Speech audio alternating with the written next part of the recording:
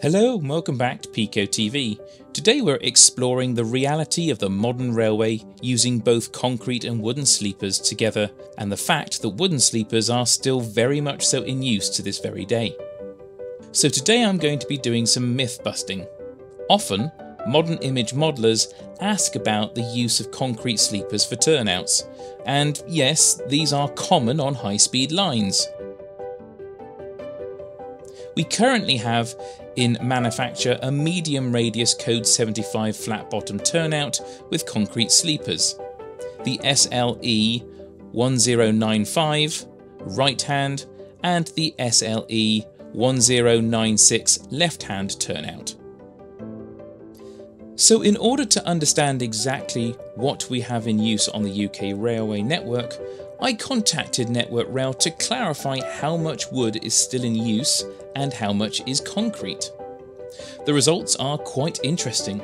According to my Freedom of Information request to Network Rail, there are 31,765 kilometres of running lines. This does not include sidings and yards. There are 22,761 kilometres of concrete sleepers in the United Kingdom, and there are 3,566 kilometres of wooden and timber sleepers in the United Kingdom. This means that 11.2% of our network is still using wooden sleepers.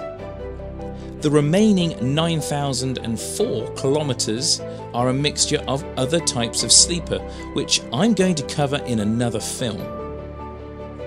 This is a statement from Network Rail. There are still around 3,500 kilometres of wooden sleepers in use on the railway, but there have been previous campaigns, particularly in the 1970s and the 1980s, to replace wooden sleepers and jointed rail. Network Rail and their predecessors have been progressively replacing them as the track across the network becomes life expired. But the cost to do so is restrictive. Therefore, the replacement rate of timber usually still in use on more local, less busy lines is relatively low. However, in addition to this, there are high proportions of timber bearers for switches and crossings.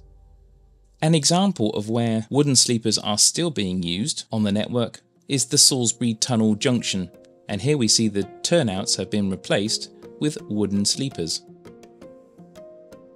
So after that insight, it's time to have a look at replicating this in model form.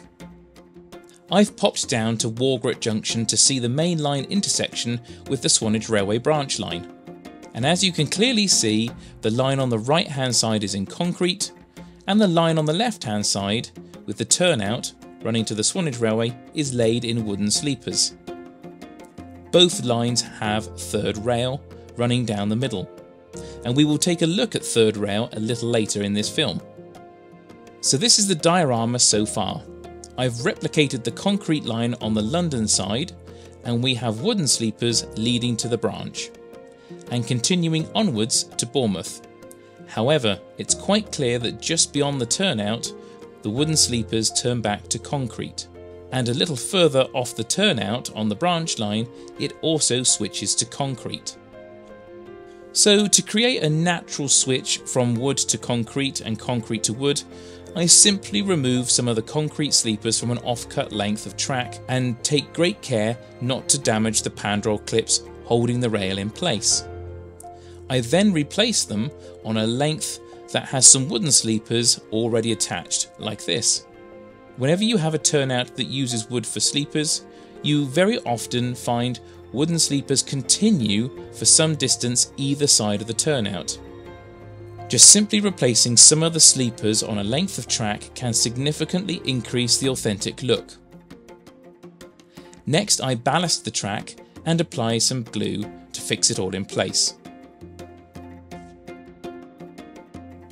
When the glue has dried, it's time to paint the sides of the rail with rust-coloured paint. Then I add the third rail. I'm using the PECO individual lay 120 conductor rail chairs and the code 60 rail, the IL1. Using a 0.8mm drill bit, I drill holes at the end of every fourth sleeper, like this. And then I line up the rails and position each chair to its corresponding hole, and then I dab a small amount of superglue on each hole and push the chair pegs into the holes whilst they're attached to the rail, like this.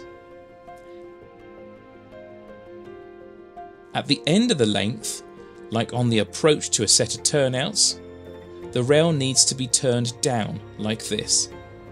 When they're all glued into position, the rail needs to be painted black, but the insulating part of the chair needs to remain white. It's then a simple case of weathering the track bed, and I've been using a range of weathering powders from PECO and WWS. I'm also using powders and paints from the PS371 trackbed weathering kit, Diesel. Then I embellish with a few extra bits of detail, like adding the relay boxes like the SS85. I've also added AWS ramps, the SL45, TPWS grid, SL46, and finally a scale point motor, the SL47. And finishing off, I attach the concrete cable trunking, the SS87, and there we have it, a diorama depicting Wargrit Junction in its current state using a mixture of wood and concrete sleepers.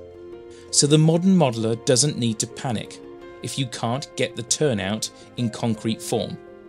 They will be coming in the future, but you're not wrong to use wooden sleepers in their place.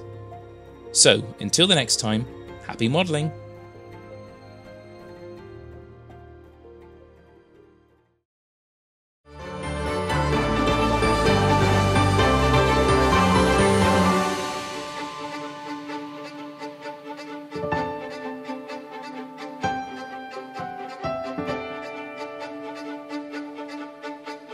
Thank you.